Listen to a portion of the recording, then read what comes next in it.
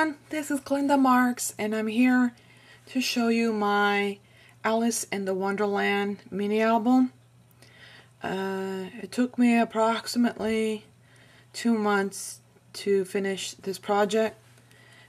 Mostly the time-consuming part was designing the characters, like this one right here.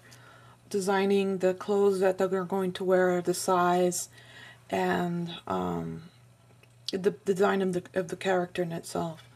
Everything is paper paste in this mini album, and this is a 8x8 mini album. I made it out of cardstock, and let's begin.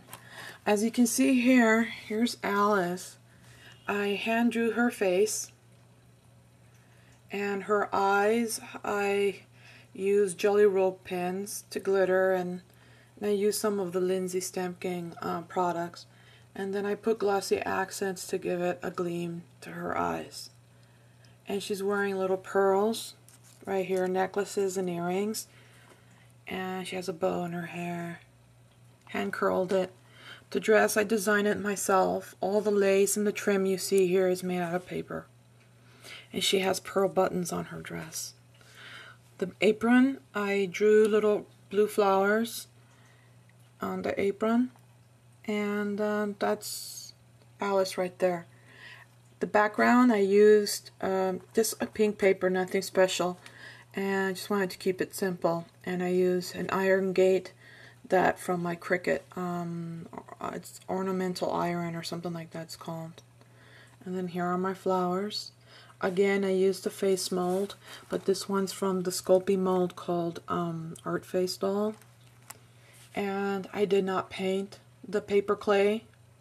I decided to leave it like a blank canvas. And I like the contrast of the white with the colorful colors of the flowers. It just tied in very well. And they're all asleep right now, except for one. So I curled the leaves in to hide the little faces, and this one has black eyes, which are little beads. That one's sleeping too. And the big one. I used some of K & Company adhesive butterfly and bird. And this is also from Cricut, a die cut. I can't remember the cartridge right at this moment. I think it's Sentimental cartridge. And then I just used this trim. I sprayed it with Lindsay Stamp Gang. What's it called? I can't remember, but it's a pink one. The only pink one I have. Ramblin' Rose, I think it's called. And that's the front page. And the album is called Greeting from Wonderland. So that's the first page. And then I'm going to have to use the camera here because it's kind of bulky and it's hard to see on the pages. Alright, that's my first page right there. And it says right there in my handwriting, Alice in Wonderland. I'm trying to get the most natural lighting as possible, so I'm right in front of my patio door. And I have some plastic flowers here. And this paper line is from Sweet Nectar from K & Company. Here's another Alice. A little bit different than the one on the cover. All paper paste and room for photos.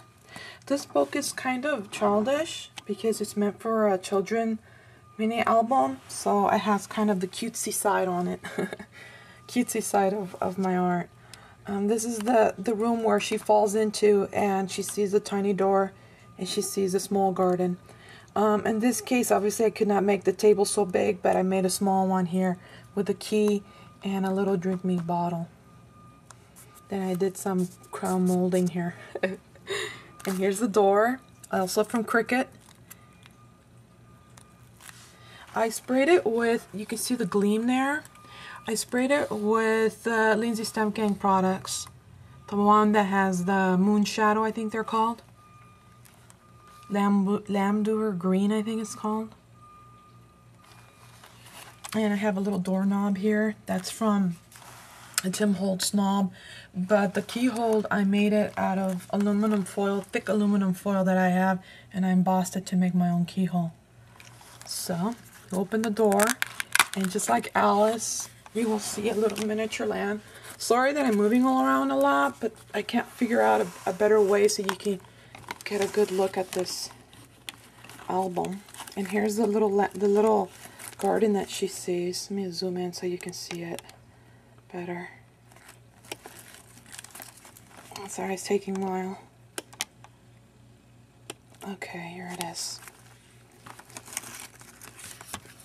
There it is. You will see like little butterflies and dragonflies. There's birds and little leaves on the trees, little butterflies. There are the rose bushes right there. You'll see like a little frog on the rocks, leaves. This paper is one of those 12 by 12 you can purchase at Joann's that looks like water. So that tied in perfectly with the theme here on my pop-up. And there's a little frog there, butterflies. There's another little butterfly, and I cut grass and give it a three-dimensional look to the garden. Really cute. It's really small. Look. Show you with my finger. It's really small. If you were wondering how I did such itty-bitty flowers and butterflies and birds and stuff, those are punches that you purchase at the $1 section at the Michaels bin. I know that some Michaels carry them, not all of them. Usually people think they're only like used to make confetti, but as you can see, I made a miniature scene here. Okay, so she falls into the oh, my cat's running around.